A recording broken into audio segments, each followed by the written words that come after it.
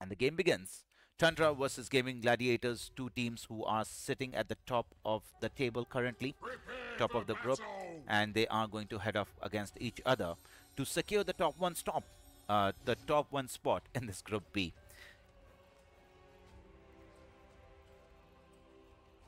A five-man smoke by Gaming Gladiators, just trying to put the vision. One is already set up near the staircase by Quinn. Where do we have the second ward should be in the hand of the Snap Fire. No, it is actually in the hands of the Bat Rider. It's not. Where's the second observer? Did they place it already? Oh, they did place it onto the cliff already on the ancient area. What about Tundra? Where do they have their vision set up? One deep in the jungle, in their own jungle, and the second ward is still to be placed. They will be able to find Nightfall, who would be able to walk away. The smoke does break, and he is able to walk away to the safety of his tier 1 tower. And then, yeah, Whitemon coming in with the backup information.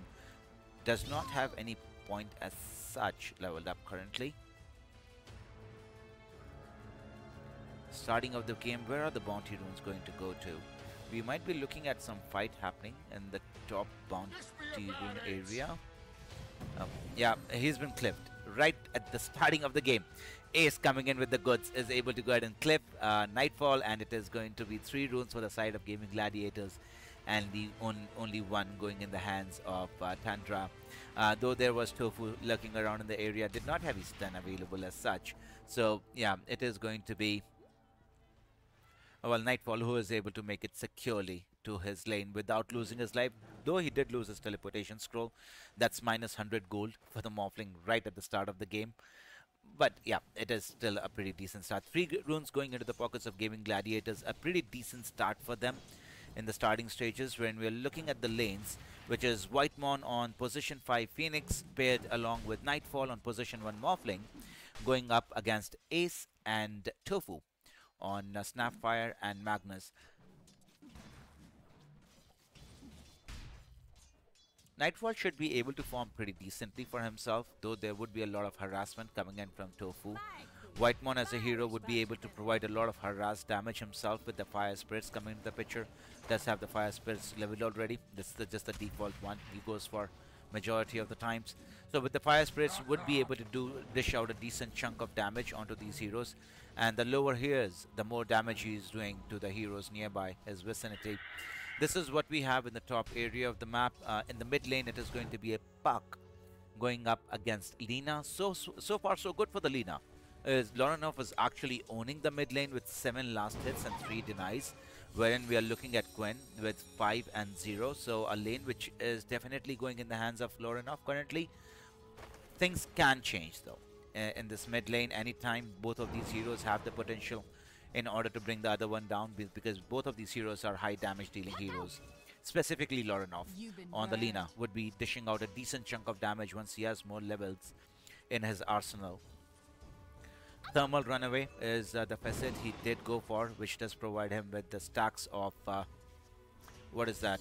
Fairy Souls. Whenever he commits the Laguna Blade, would be able to grab 1 Wisdom Rune for himself. It is Tofu who's going to go down, and yes, Whitemon comes in with the goods. Is able to get a great start of Tundra by getting a kill on the position. It's 4 Snapfire, but nonetheless, it is the first blood which has gone down already in this game by killing Whitemon with the kill. A pretty decent one to have at that. The golden experience is always appreciated a lot by the Phoenix, and Morphling does get a bit of extra time in order to go ahead and farm up his items. Quinn getting aggressive with level 3 now, has gone with 2 points in Illusory Orb and 1 point in Phase Shift. Knight LSA connection coming in from Loranov, but yeah, Quinn is not going to be in any danger whatsoever. Though Loranov is leading in terms of the levels, just basis on the denies he has been able to get in the lane. So doing a decent job. While in the bottom area, we are looking at some aggression, though we have not spoken about this lane whatsoever. As of now, we are looking at 33 on his Tide Hunter with Saksa as position 4 Shadow Demon, going up against Watson on his position 1 Terrorblade, and Celery would be the position 5 Bat Rider. This lane should be, well, pretty decent for 33.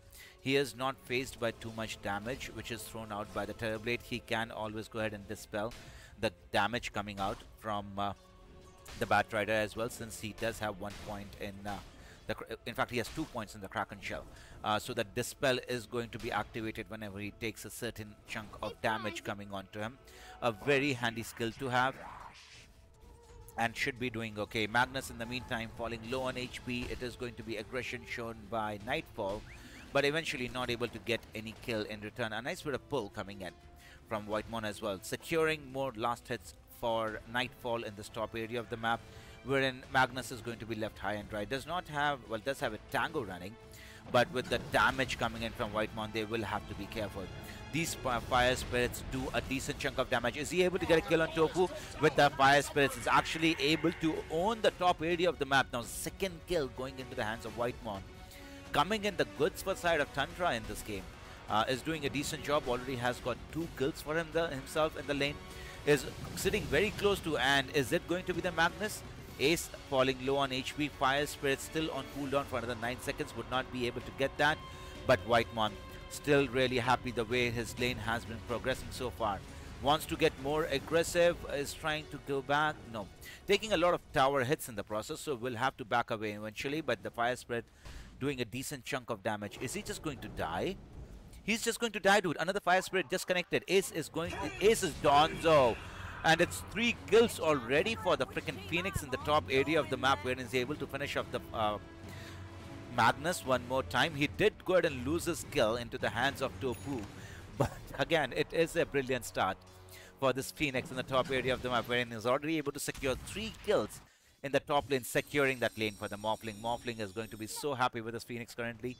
He might not kiss him, but at least a tip is certainly deserved by Phoenix. Now, Lorenov did go ahead and commit with his Laguna Blade onto the puck. Quinn does have enough health in the kitty in order to go ahead and survive that, but all in all, the mid lane has been comprehensively won by Lina. 39 last hits, 12 denies compared to the puck with 25 last hits, only 2 denies. Yeah, Lorenov has been able to do a decent job at it in the early stages for the side of Tundra as well. So right off the bat, they are off to a very good start in this game. And Tundra and GG are going to be playing a little bit of the catch-up in this bottom lane for sure. Phoenix did go ahead and make the rotation, did go ahead and provide a bottle refill to the Lina maybe. He does have an arcane rune to work with and a quite big stack, which Lorenov is going to claim for himself. He should be progressing nicely towards his boots of travel. 33. Low on HP, does have the healing lotus and 11 charges of magic wand. Should be okay here. Should not be any specific threat of dying unless a big rotation is being made, which does not seem to be the situation as of now. There is level 6 on Quinn. We might be looking at more rotations coming out from the mid laner, but not at the moment. He just seems to be pretty stagnant in the lane and wants to at least complete his, well, not completing as of now, just waiting for more farm to come as well. Would be able to get a nice pull, a nice stack onto this big creep camp, and where Puck would be really happy with that. Lina can go ahead and come in and steal the snack for themselves in case if they choose to do so, because they did have that idea that stuck. I saw a ping there by Tundra in order to intimate his team that the attempt is going on. Ace again in the line of fire. He's dead. He's dead. He's dead again. And guess who gets the kill? It is Whitemon who gets another kill onto the Magnus. So not giving a lane whatsoever. 7-minute Wisdom Runes did spawn. It was evenly split, wherein one was taken by Shadow Demon and the other one was picked up by Tofu. So 2 Wisdom Runes being traded between both of these teams. And well, the aggression is going to continue. Quinn is going to go ahead and commit with his Dream Coil in the mid lane. Are they able to get a kill onto the Lorenov? By the looks of it, no.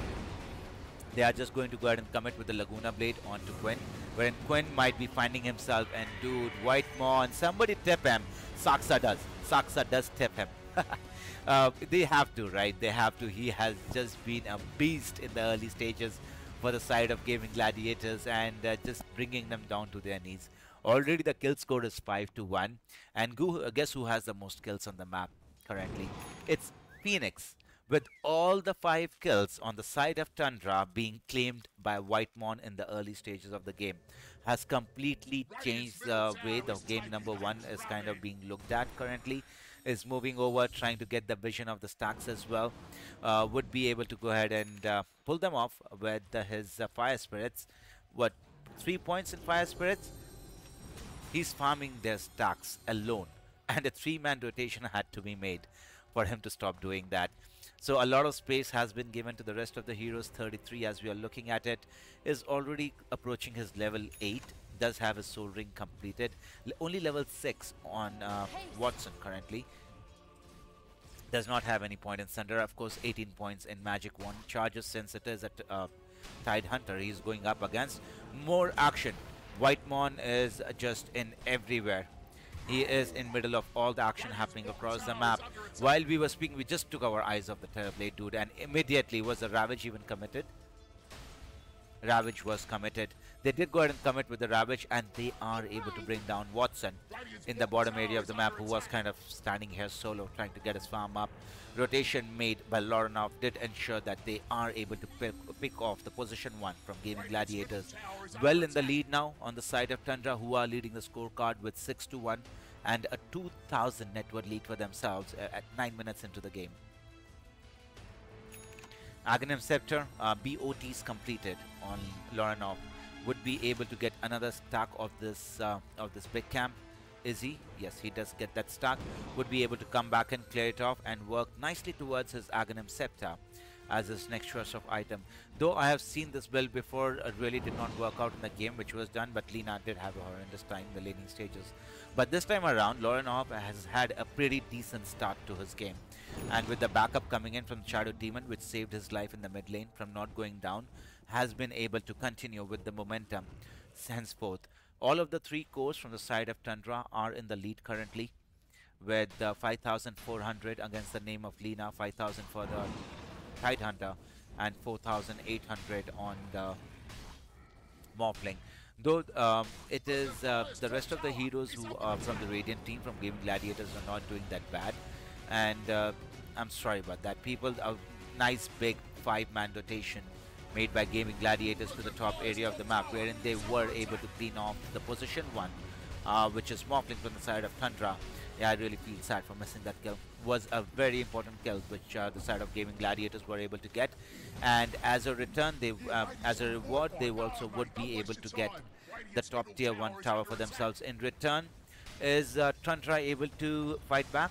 They do have the Siege Creep running for them. A lot of rotations are being made by the side of Gaimin Gladiators. They want to defend this tower, but I don't think they can fight against 33 currently. They just don't have the damage in their tank.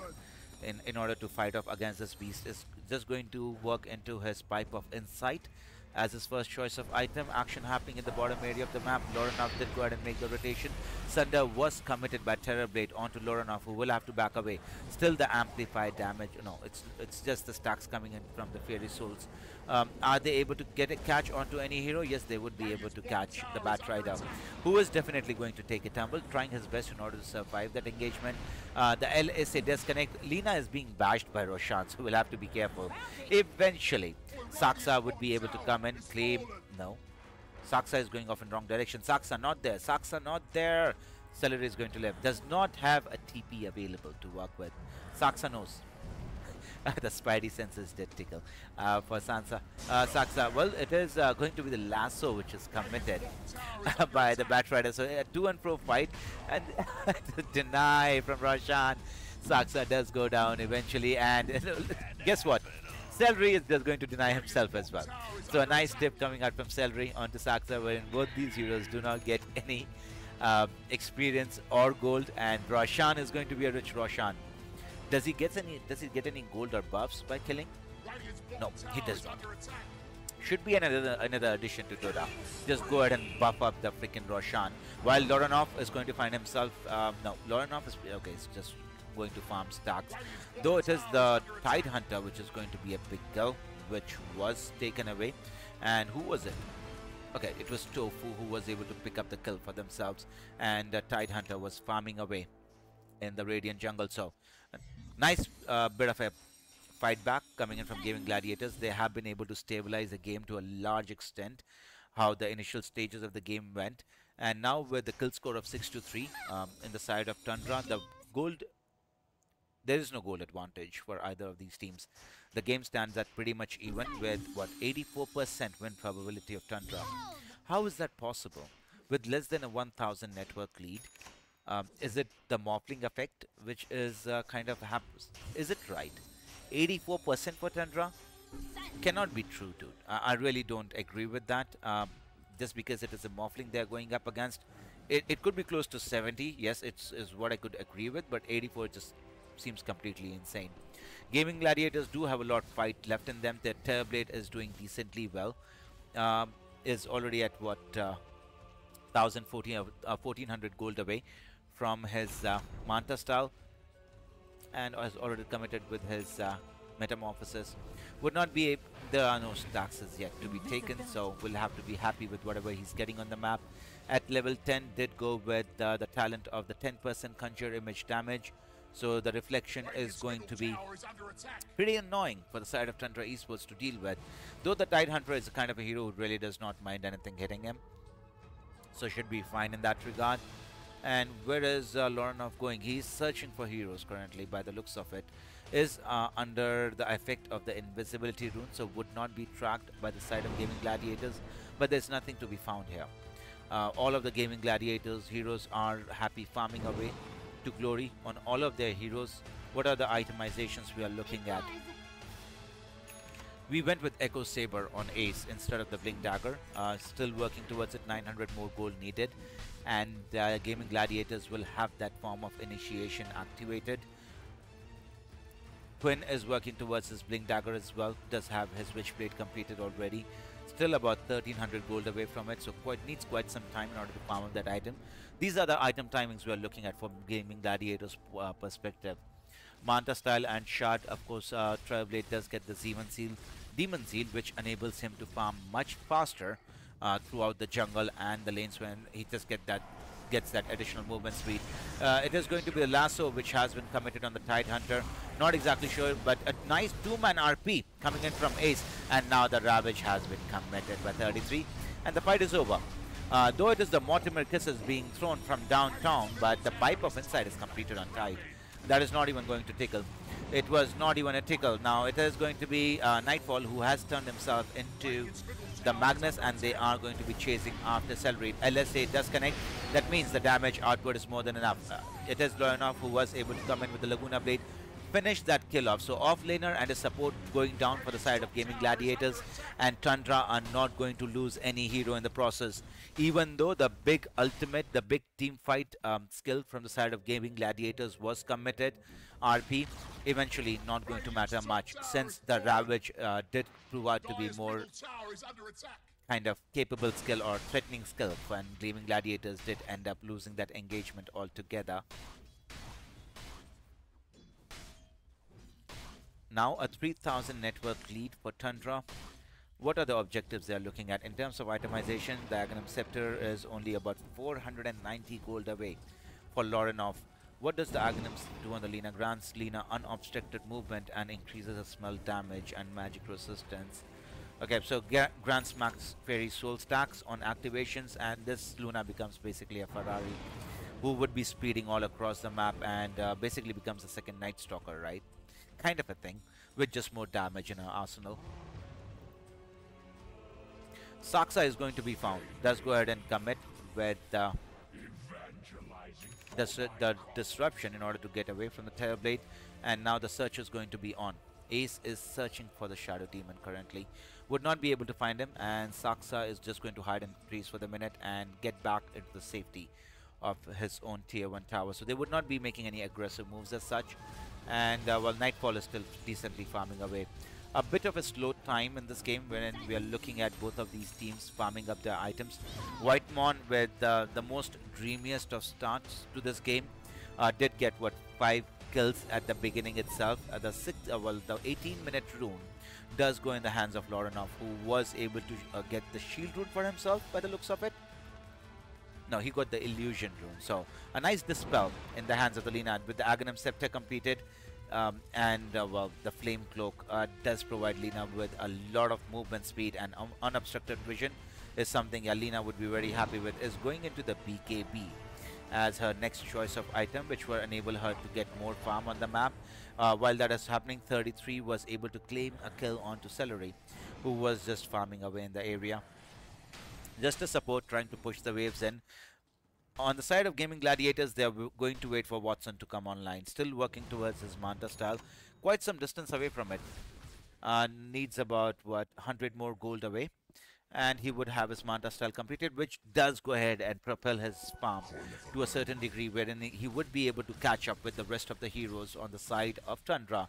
And how much impact is it going to have in the later stages of the game is what we will be finding out soon enough. Though there is the Empower, which is enabling Watson to farm much faster in the jungle. He's under vision though. I did see an observer ward being placed by Tundra in the area. No, there is no observer ward here.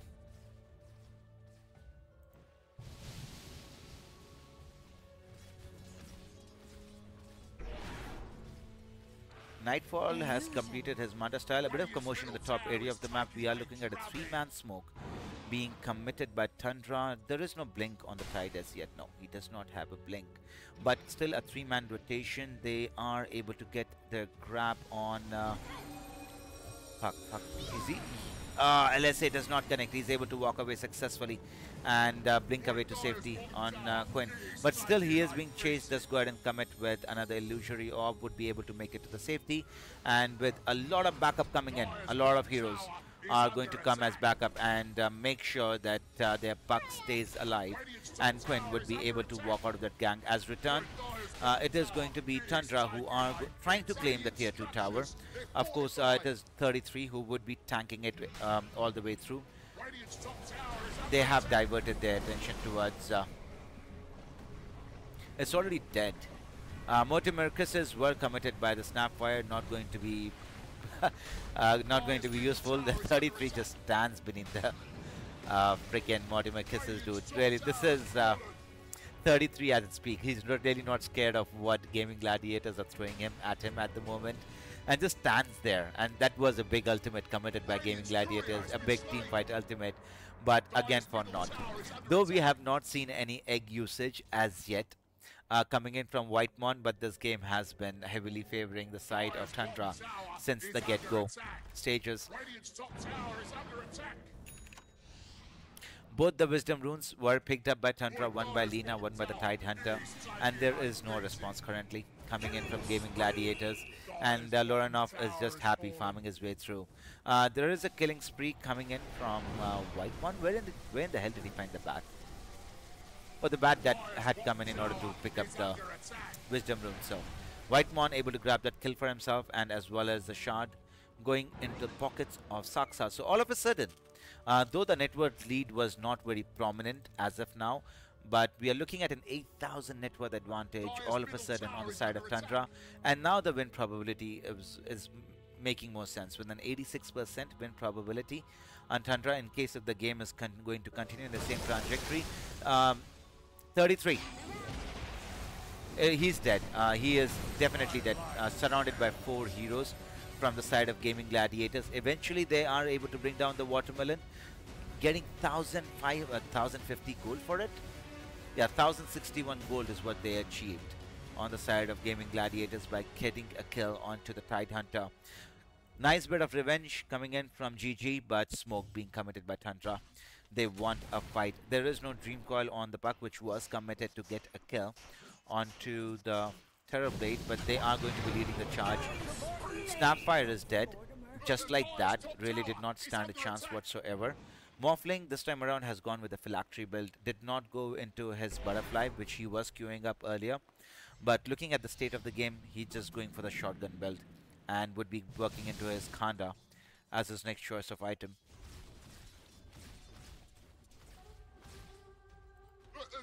Top tower is under attack. Demonic Purge, Celery on the high, Nightfall on the high ground. Styling over the poor Batrider is able to get that kill. So 2 supports dead on the side of Gaming Gladiators, who are playing with a big disadvantage in this game currently, already with a deficit of 7,000, and it is going to be Roshan, the next objective. Quinn did go ahead and TP in aggressively using the twin gate. Is Quinn going to live? No, they are going to be chasing after Quinn. There is 33 alright on the chase already. It is going to be the Dream Coil which was committed with the demonic word. Silence coming in. Quinn is dead. 51 seconds without Quinn on side of Gaming Gladiators with the amplified damage rune on the Lina. Yeah, this is a dead Roshan, and there is no fight back. They don't have the team fight like Tundra does, and they would not be wanting to contest. So more farming going on the side of Gaming Gladiators, while Tundra are going to pick up the second life on their Lina by the looks of it. Yes, they give it to no, they give it to the Morphling rather.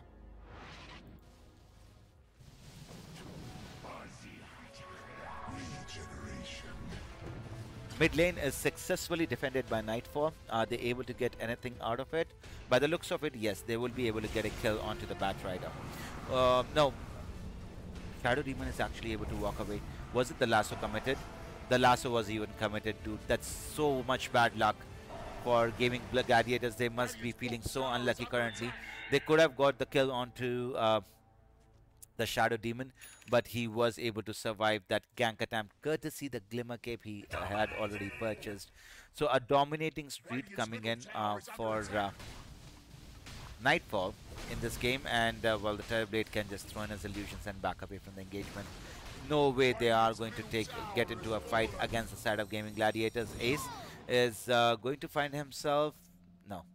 Ace is walking away, but Tidehunter does come in with an aggressive blink, and the rest of the heroes from the side of Gaming Gladiators have to go back to the base to be in safety, otherwise they would have been just dead. The lane is... Okay, the creeps just showed up, so this tier 2 tower would be taken down by Tundra without any problems, and Batrider is just going to go ahead and shove the top wave in, while the mid lane is shoved in by the Terrorblade illusions. And Terrorblade himself farming in the jungles of the Dire team, while his tier 2 tower was brought down successfully. Nightfall is going to the top area of the map. Now he has become a beast altogether. With his Khanda completed, no hero is safe from Nightfall, and he can look to get extremely aggressive on the map. Still the chase by Loranov onto the Batrider, but the Batrider, pretty speedy hero in his own regard, is able to walk away. Did he have the vision? Where did it... He blinked away. He blinked away to safety. So Celery will be able to walk away from engagement, wasting some time from on the Aegis on the side of Tundra, but it's just a little bit of time wasted, not a majority of it. They did go ahead and claim the bottom tier 2 and the mid tier 2 tower, so the only objective they have remaining on the outer map for Tundra is going to be the top lane and, well, Nightfall. He's just switching into heroes now. Creating more illusions by becoming the Terrorblade illusions. More action in the mid lane. They were able to get a grab onto the Snapfire. And illusions after illusions are being created. Terrorblade illusion being created by the Shadow Demon, and the Terrorblade illusions are going to find themselves weaker. Yep, and just the illusions doing a chunk of damage onto the tower. Not so much, but it is some chip damage with which the tower has already taken.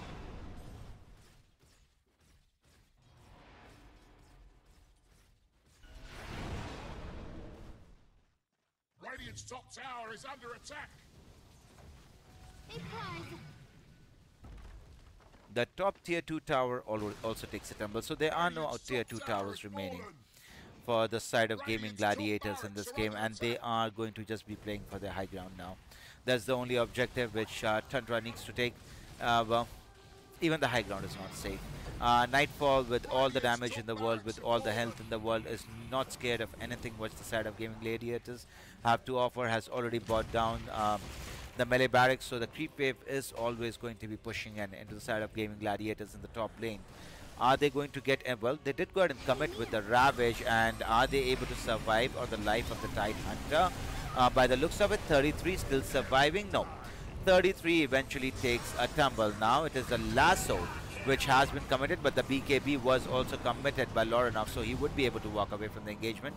In return, they have already lost the kill on the death on the Bat Rider. There is the Blink RB, which is still being threatened by Ace at the moment. Is he able to get a successful connection? By the looks of it, no. It is Quinn who is going to be chasing after this hero. Mind you, there is also, well, ouchies. Yeah, Quinn was able to come and get that kill onto the Phoenix. Now it is going to be aggression being shown by the side of Gaming Gladiators. They were able to get a successful disruption onto the Shadow Demon on himself, but eventually, it is going to be Gaming Gladiators who come up with a victory, successfully defending their mid-tier 2 tower, though they did have to commit with a lot of their ultimates. RP was not committed. RP was really not committed in that engagement, and without that, they are able to finish off 3 heroes for the side of Tundra, including the Tidehunter and the 2 supports, though they were not able to get the 2 big kills, which is going to be Lorinov and as well as Watson, who were, well, not Watson, my bad, Nightfall, who were able to walk away. The Ravage was committed by the Tidehunter, but he was the hero who was gone upon, right?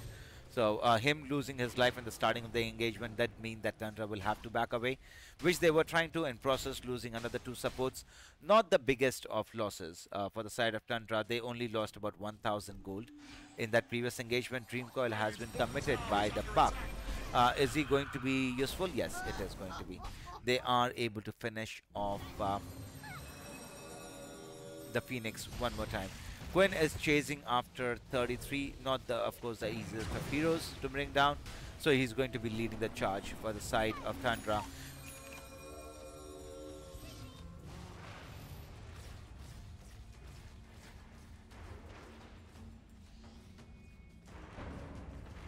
Dire's middle tower is under attack.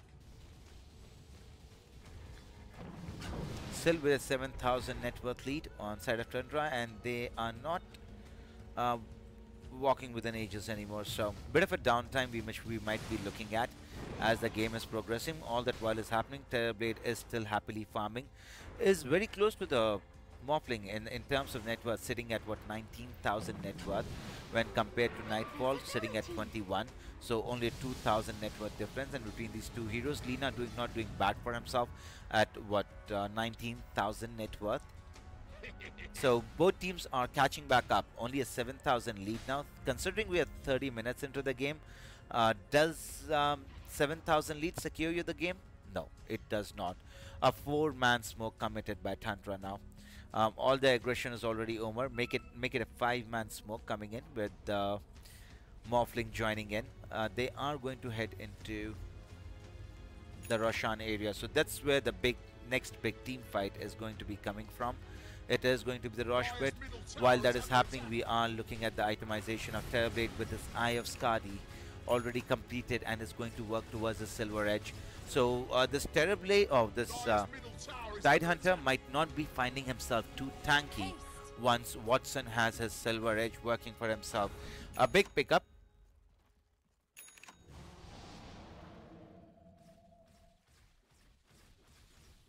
How much impact is it going to have in terms of the outcome of the team fight is something we are waiting for.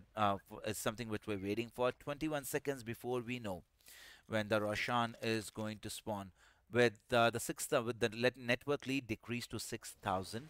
For the side of Tundra, Gaming Gladiators have actually made a very big comeback in this game.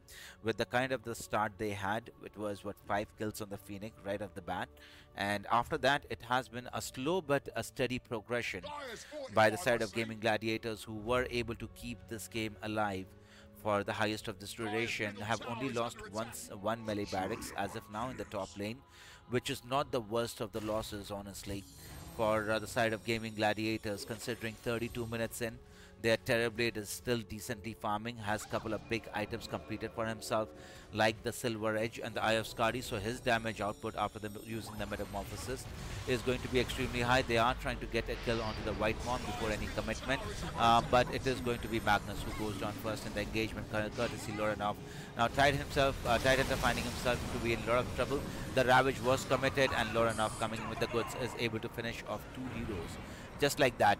So a bit of a fight back coming in from Gaming Gladiators, but eventually It is going to be Tundra who come right on top. Loranov coming in with the goods.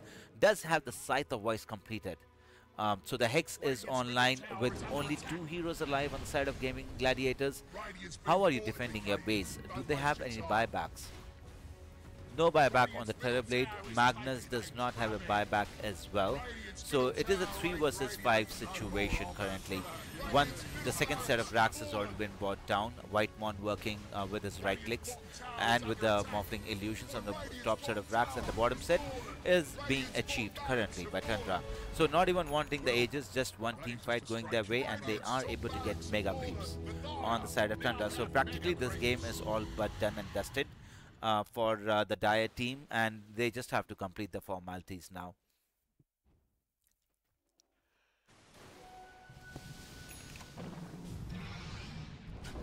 A chase, oh my goodness, the damage, dude. Nightfall, have mercy.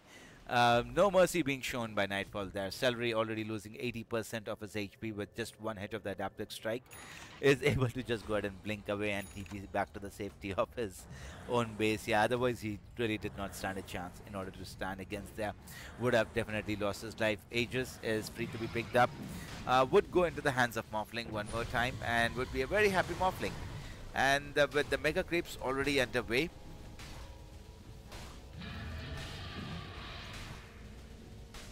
it is a huge team fight, dude. It is a very huge team fight. Let's see what Gaming Gladiators are able to do. It is, of course, going to be the final team fight for them. No buybacks as such, other than both the supports, which is the Bat Rider and Snapfire. The egg usage has not been very prompt from the side of Tundra. Have not used the egg as such. They have not been required to. They have been just winning these team fights left, right, and center on Tundra and on Tundra any which ways.